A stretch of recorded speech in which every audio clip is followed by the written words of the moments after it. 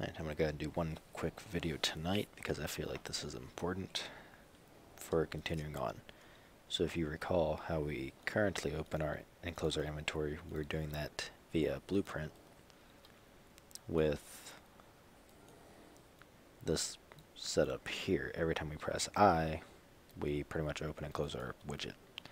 Well, we are going to change that up, and we're going to do this just in C++.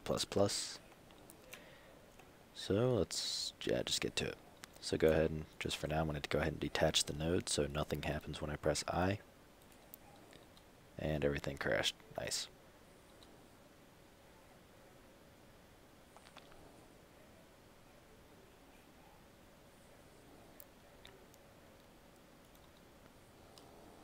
Alright, try again.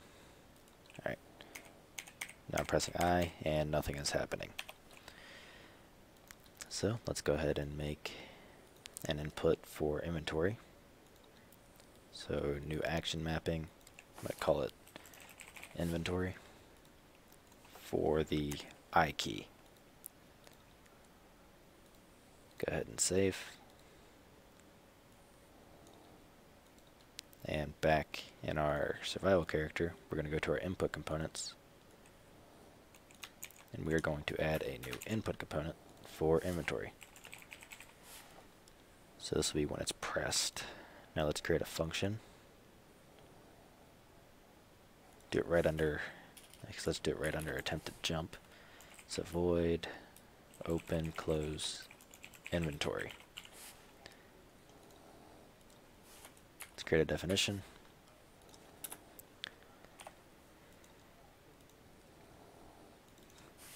And change our doomager to open close inventory, so now it should be calling that function, which is right there. Alright, now we're going to need a couple things because we are going to be creating a widget, and in order to set that up, we need to make a couple changes here. So if you go to your project name, build.cs, and scroll, if you look over here, you'll see a list of included parameters. We need to include UMG, slate, and slate core.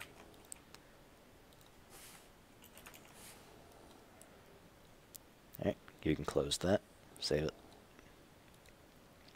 And because we're going to need to get access to our widget,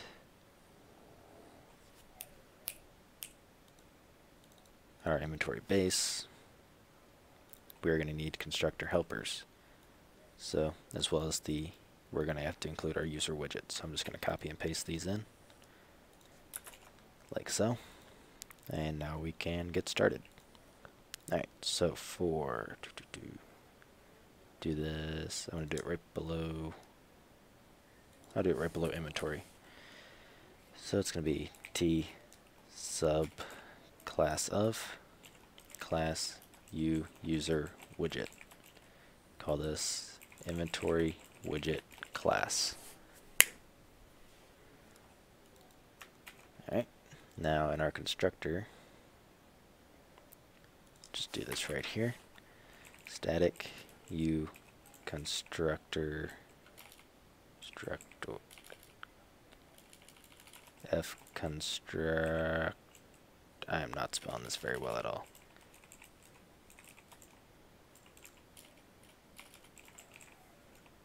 Well, it should be constructor helpers.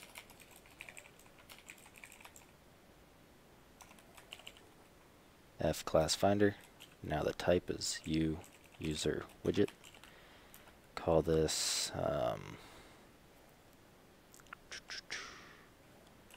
inventory ref. Now this is where we put our reference to it, right here. So what we can do is we can go to our widget, right click, copy reference, and paste it in. Now get rid of the .inventory base and the widget blueprint, so it looks like this. Now if inventory ref dot class, we do inventory widget class equals inventory ref dot class. Alright, so we're good to go there. Now we can create that widget and add it to our viewport. I'm going to go ahead and compile to make sure everything's good to go. Alright, and here's our function. I'm going to actually print out a log as well, so I do know for sure that the function is running.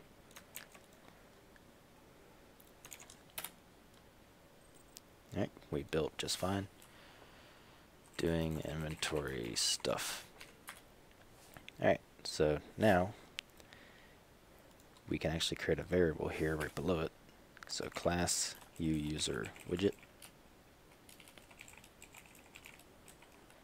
and inventory widget. So this is our class, and this is going to be our actual widget that we use to control it. So what we can do here is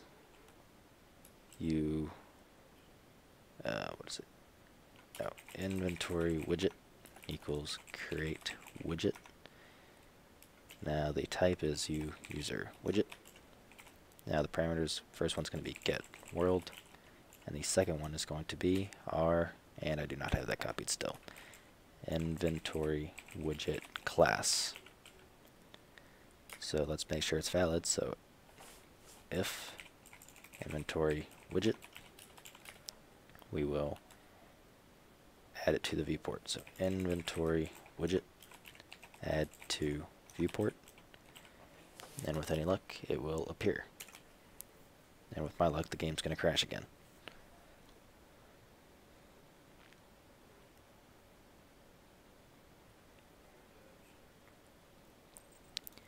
Okay, now watch it crash. Called it. I don't know why it keeps doing that. And now it won't crash. Ta-da! Weird. Alright, press I, and as you can see it opens. And we should have a log printed like 3 times because I spammed it. Yeah, doing inventory stuff, and so on. You can ignore all these for now. It's just they're in our blueprint. We are pretty much accessing invalid points in the inventory array. If that makes sense. Alright, so we know we are able to access our inventory from C++. Now we can simply make it so it's toggleable like it was in Blueprint. So what we can do here is we can check. So if inventory widget and inventory widget visible in viewport is in viewport, then if it is in the viewport we remove it. Otherwise we create it.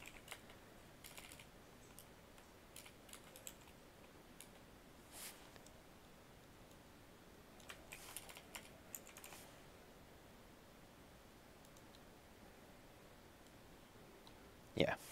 Alright, so the logic here is if the inventory widget is valid, meaning it's not a null pointer. So if this is a null pointer, for example, meaning it's false, this will never run, so it will not cause a crash. But if it is valid, then we can simply check if it's in the viewport. So this will allow us to do any checking beforehand to make sure it is valid before we check it's in the viewport, if that makes any sense. So that's why I'm doing it this way. So we're simply going to remove it from the viewport. So inventory widget, remove from viewport. And we're set up there. Let's go ahead and build just to see if it opens and closes, because this should handle the initial run, because this should be false on the very first run. Alright, open, close, we are good to go. Now we need to make it set our mouse cursor to pretty much show our mouse cursor as well as set our input mode. So after we add it to the viewport, we can go ahead and do that. So we actually need to get access to our player controller. So if a player controller p controller equals get controller cast to player controller. This is where we do our functions. So P controller, B show mouse cursor, set that to true when we create it, and P controller input mode, set input mode. You can see the type, so F input mode, F input mode, and you'll see these options here. The one we used in Blueprint was game and UI. So we're just going to run it with the constructor settings and do the exact same thing where we remove our viewport. So we're going to set the mouse cursor to false and F input mode to game only. Now let's build, and we should see our mouse cursor when our inventory is open, and we should no longer have it when our inventory is closed.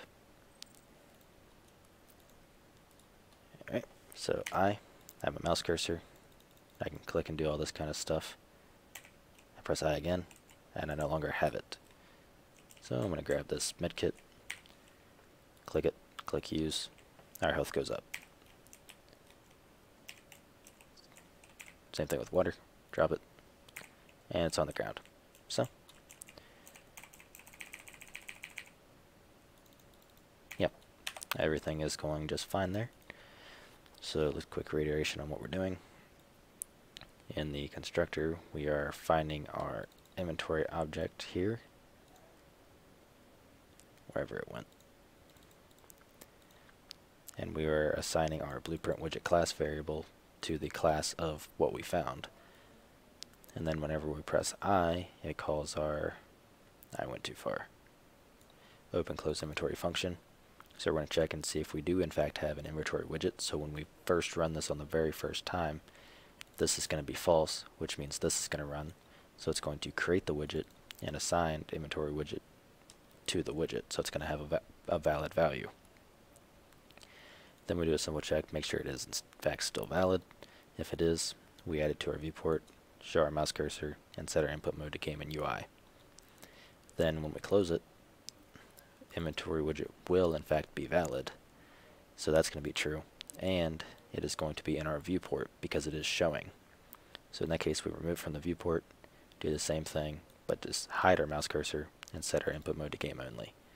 Then on the second run, when we press I again, on the third run, sorry, when we press I again, it will be opening again. So inventory widget will be valid, but is in viewport will return false because it is no longer in our viewport, meaning this will run again. So that's how you simply open and close it. It's really quite simple. So now that we have that sorted out, we can continue with working on our chest, and I will see you then.